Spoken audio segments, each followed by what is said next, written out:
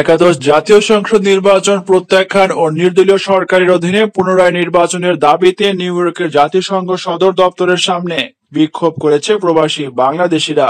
গতকাল স্থানীয় সময় দুপুর 12টায় জাতিসংঘ সদর দপ্তরের সামনে অনুষ্ঠিত হয় এ বিক্ষোভ সমাবেশ। বাংলাদেশি আমেরিকান প্রোগ্রেসিভ ফোরামের আয়োজনে অনুষ্ঠিত সমাবেশে এ সময় বক্তারা বলেন, প্রকাশ্যে ভোট ডাকাতি আর তামাশাপূর্ণ নির্বাচনে জাতির কষ্ট আরো বাড়বে। শেখ হাসিনা জিদের বশবর্তী হয়ে নির্বাচন করছে ঠিকই, কিন্তু বিশ্ববাসীর কাছে দেশ ও দেশের মানুষকে কলঙ্কিত করেছে। তারা বলেন, প্রধান নির্বাচন কমিশনার সহ নির্বাচন পরিচালনার সাথে জড়িত সকলের সাধারণ মানুষের সাথে দলীয় কর্মীর মতো ব্যবহার করেছে। নির্বাচন কমিশন ও সরকারের জিদের ফসল 30শে ডিসেম্বর নির্বাচনে দেশবাসীর অপূরণীয় ক্ষতি সাধিত হয়েছে। বাংলাদেশের গণতন্ত্র পুনরুদ্ধারের বিশ্ব সমাজকে যথাযথ ভূমিকা পালন করার আহ্বান জানানো হয় সমাবেশে।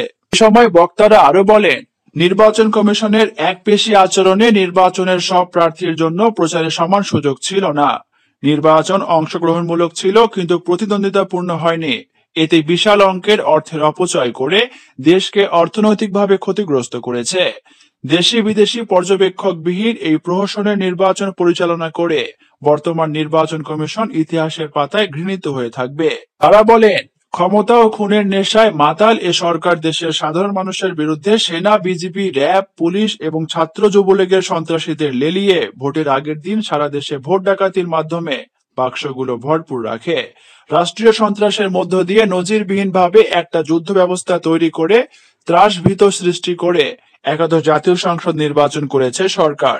এই নির্বাচন প্রমাণ করেছে দলীয় সরকারের অধীনে আর কোনো নির্বাচন সুষ্ঠু হওয়া সম্ভব নয়। এ সময় বক্তারা আরো বলেন, প্রবাস থেকে আমরা ভোট ডাকাতির এই নির্বাচনের ফলাফলকে পুরোপুরি প্রত্যাখ্যান করেছি এবং অনতিবিলম্বে নির্দলীয় নিরপেক্ষ সরকারের অধীনে নির্বাচন দাবি করছি।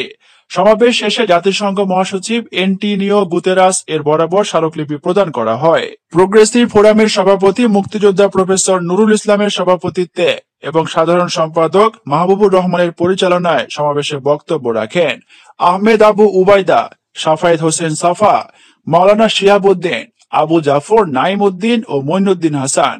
শীতের ক্ষিপ্রতা উপেক্ষা করে এ সময় বিক্ষোভ অংশগ্রহণকারীরা পুনর্নির্বাচনের দাবিতে স্লোগানে মুখরিত করে তোলেন পুরো জাতিসংঘ চত্বর।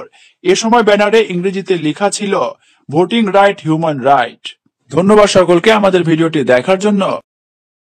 আমাদের কোনো আপডেট মিস করতে না চাইলে এখনই সাবস্ক্রাইব করুন আর পাশের বেল আইকনটি প্রেস করুন।